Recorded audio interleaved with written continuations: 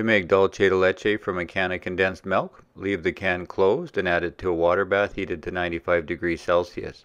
The contents of the can are very hot and under pressure, so the contents can spill out if the can is not allowed to cool completely before opening.